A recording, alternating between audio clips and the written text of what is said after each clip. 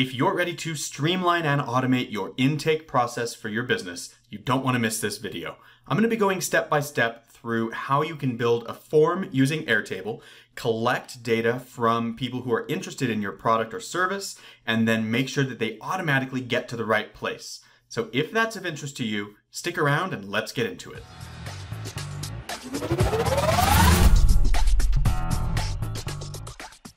Hey, my name is Gareth Pronovost. I'm the owner at Gap Consulting, where we help you to get organized and automated with your business and life. If that's of interest and you want to learn more about how we do that, definitely check the links below this video. I will include a link to our free Airtable crash course, which will help you get up to speed quickly and easily in Airtable. But without further ado, let's get into the meat of today's video and just jump into my screen here. Now, the first thing you'll notice is that I have a table for requests. Now, the idea here is that we are accepting request information from people who visit our website and want to learn more about our products and services, and we want to make sure we get them to the right place.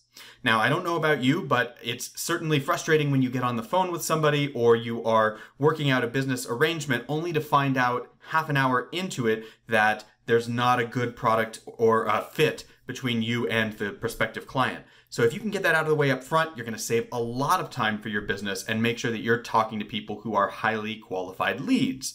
And so that's really what this is all about.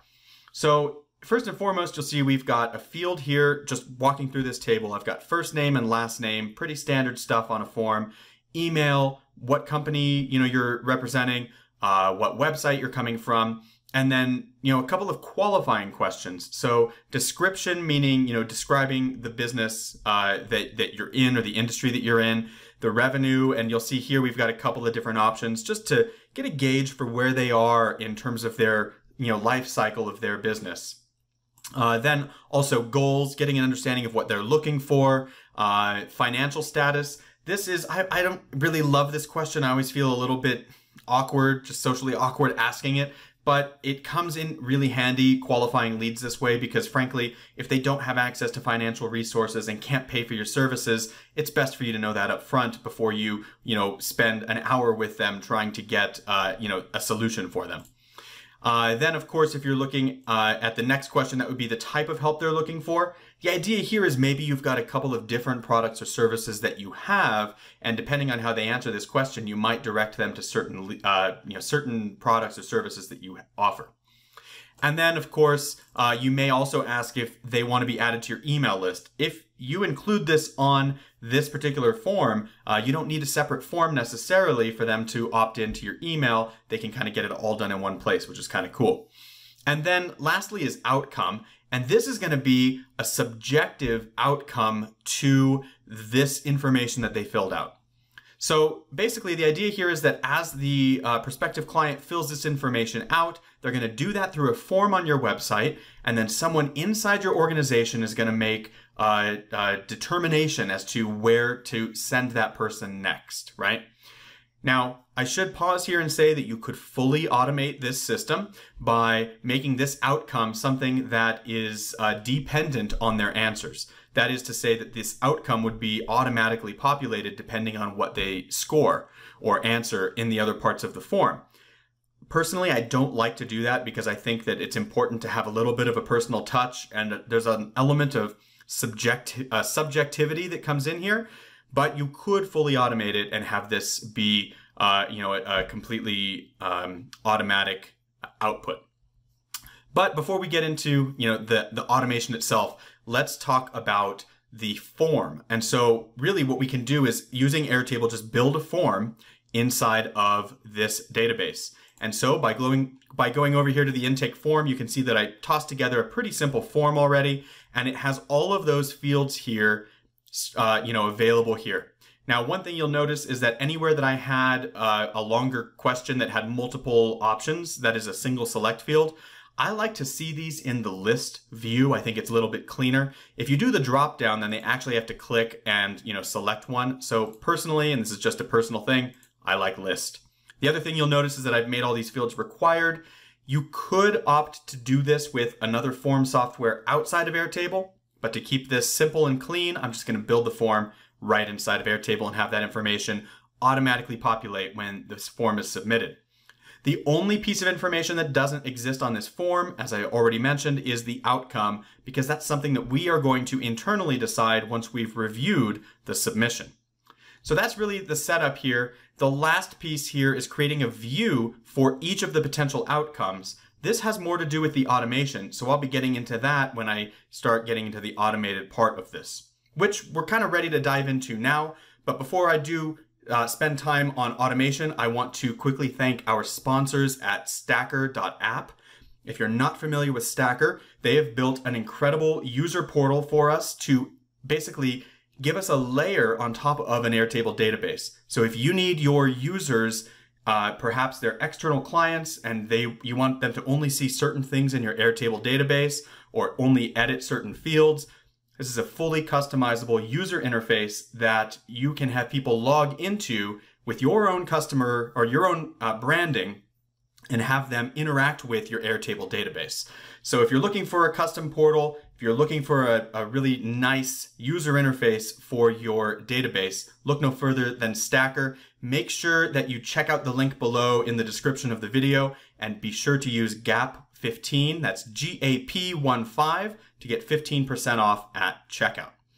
All right, so back to the actual automation then of this. Let's assume that we have we want to build an automation for a particular outcome. So in this example, let's say that somebody filled out our form. So let me flip back to that form and just open that really quickly. And I'll fill this out just with my own, fake information here. All right, and you see that when I submit that form, I get a nice exit message here that says, thanks for the information. Our team will review and respond to your request within a business day. So then the customer isn't left hanging. And of course, we can now look at these unanswered questions. So what I'm looking at here in particular is a view inside of our database where the outcome has not been filled out. This is an empty outcome. Obviously, we have yet to decide. But once we do decide, it will be removed from this view and placed in one of the other views.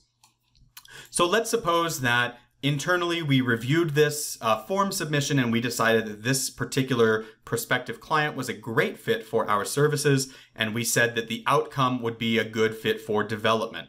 Now, of course, you could have any number of outcomes here. You could have bad fit.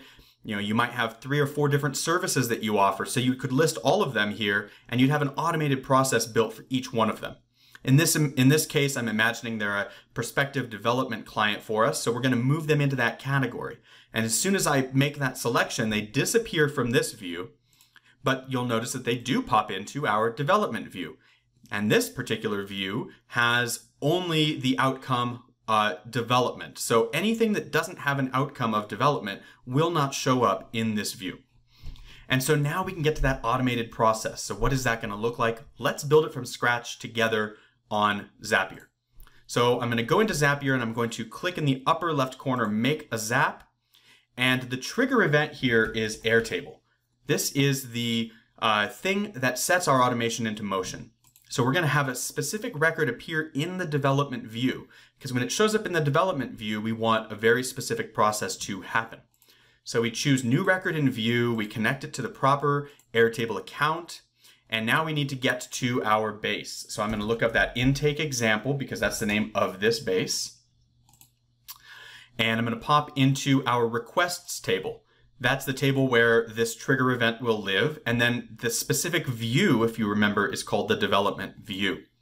So I'm going to continue and pull in some sample data, and we should see the data that I just set up a moment ago. And there it is. This is the information that I filled out when I filled out the form moments ago. We're going to continue from here. Now we have to build whatever that process is. So maybe we're going to say, hey, thanks. We would love to chat more. Would you schedule some time on our Calendly link? Or maybe we're going to send them an email that says, hey, please let us know some time that we can connect. We'd love to talk more about this. Whatever that process looks like for you is, perfectly great. It's completely unique for each of us. And so let's say that it was an email that we wanted to send. We could build a send email step into this automation here. And we're just going to set that up right here. And we're going to send it to the email address that came from that Airtable record. So that is the address example right there. This could be from, you'll of course want it to come from you. So in this case, I'm sending an email from myself to myself, but it won't always be like that. And then we could say, thanks for filling out the form.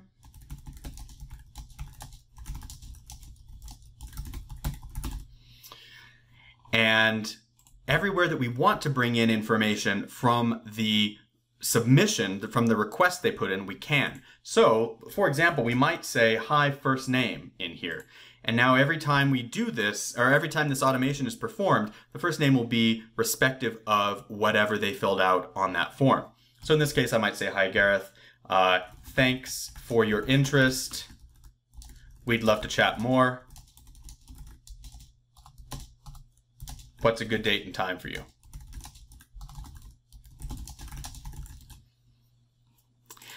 And then, we can go ahead and send that email out. Now, the last couple pieces I want to take care of here is you might need to move this data either from one database to another. If you have, let's say, like an intake database and then an actual like live clients database, you might move it from one to the other. You might want to update information back in your initial database. There are usually additional steps that have to happen to the contact in your database as part of this automation.